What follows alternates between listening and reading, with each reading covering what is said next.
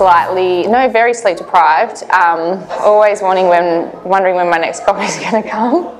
Wondering when my rest day is. I am Mrs. Ness and Henrik's mum. I'm a registered psychologist. I've worked a lot in organisational psychology, and I'm someone that just likes to give life a really good crack.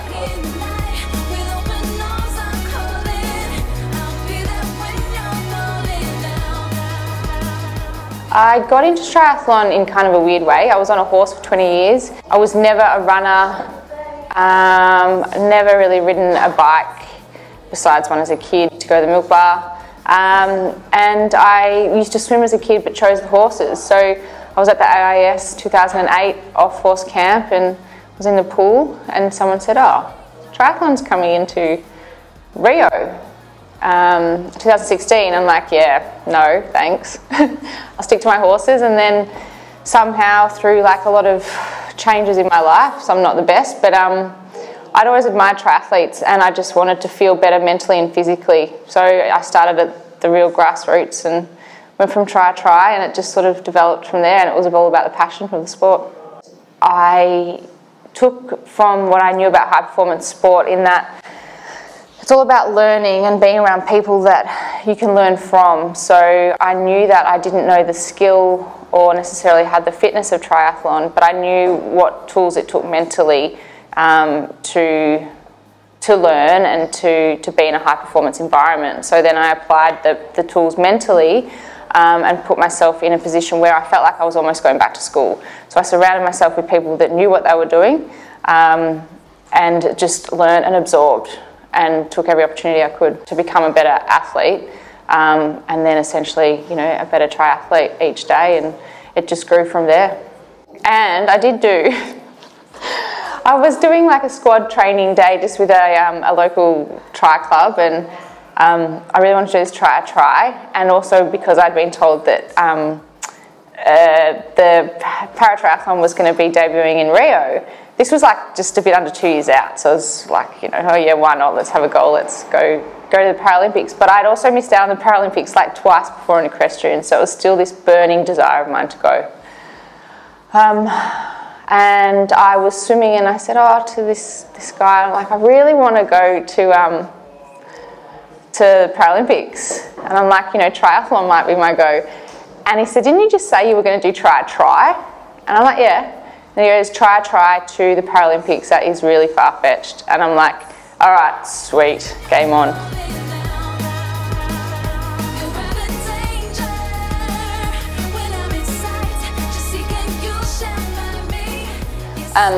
So my goals in triathlon, I guess, since I started in early 2015 were just to learn about the sport initially and what it entailed, learn how to ride a bike, learn how to run, and go back to learning how to swim well. So it was really basic at the start.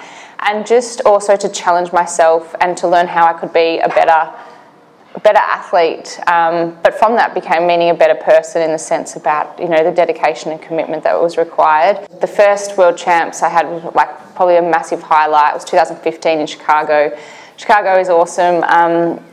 And it was just such a highlight because I didn't know where I was at or how I would really compete against the other girls at that point. I'd done quite a bit of training that year and then came out and then was on the podium, so I finished third. So that was such a thrill and a highlight. From there, it was to work towards qualifying for the Rio Paralympics, and I did that. So the last race we had in Penrith for qualifying, I won, and that was also pretty amazing day out there, and crossing that line, like, it was pretty exciting to know I'd finally qualified for the games, which had been a long time in the making. And there's probably several other highlights, like just getting through some of Danielle's training sets and, you know, making it to training some days and getting out of bed, all those small wins.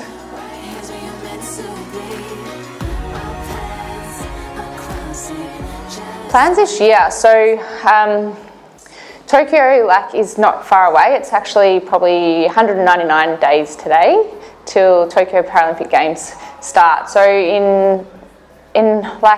in reality, that's not a long time in sport, really. So it's really making the most of each session, and I think that's where the benefit of being in the squad I'm in is so good, because I have a coach that understands that life isn't always that straightforward, especially with a baby. And my teammates are really good because they push me, but also we have a bit of banter as well. So I'm super excited to be back in my team environment after having a year almost away from them last season.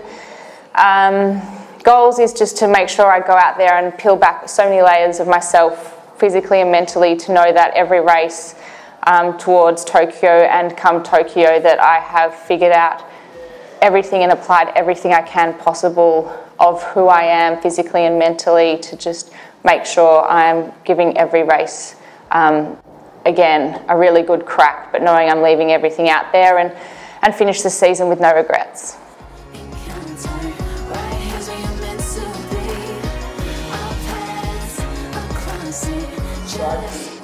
This is the hard one. I feel I am driven and I'm determined just to figure out who I am along the way, and triathlon is an amazing sport for that, because you constantly are challenged both physically and mentally, and I think that's such an amazing element of the sport. That's probably a few words, but let's find out one more. I'm stubborn, yes.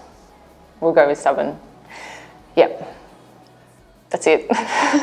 Wait, you said driven and stubborn, didn't you? Oh, no, didn't I say? Okay, let's just, one more. Driven, inspired, and tired. Can I use tired? Does that describe me? Yeah, that'll do.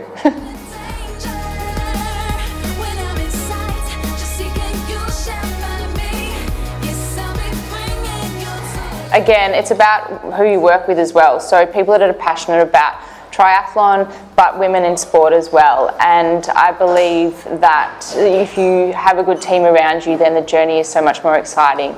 Prior to this, when I first started out in triathlon, Liv wasn't around then. But my first ever bike before even I got a triathlon bike was a Giant, and I still have that bike. I don't want to get rid of it. It's pretty cool. We should have a look at it. Like, it's probably a bit rusty now, but the gears and how it was done was pretty cool.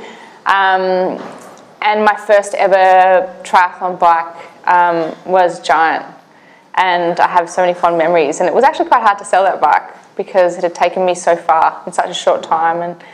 And so yeah, it's about the people you work with, and it's passionate about women in triathlon. And again, it's all about having fun along the way, and I believe that it's a really good fit. Plus, my bike makes me want to get out of bed and ride. Like, have you seen that bike?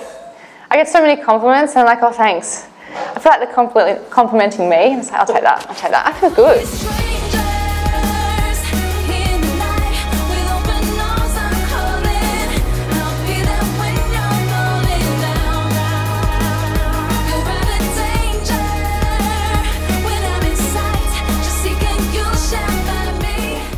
Who am I talking to? Sorry, keep going. Pretend I'm there. Hi. Yeah, sorry. You actually say, oh, I want to get to Tokyo. Oh, yeah. I would like to qualify for Tokyo. That would be number one. Bloopers. Hi, I'm Steph from Witsup. You might remember me from such things as writing about triathlon, talking about triathlon, or you might have seen me laying in the middle of the road just to try and get that perfect shot. But I'm hoping that most of all what you remember me from is trying to make a difference in the coverage and the quality content when it concerns women in triathlon. So I'm hoping you enjoyed this video. If you did, please make sure you hit that like button. I think it's a bell. Ding! Subscribe and share this with all of your fellow mad triathlon fans.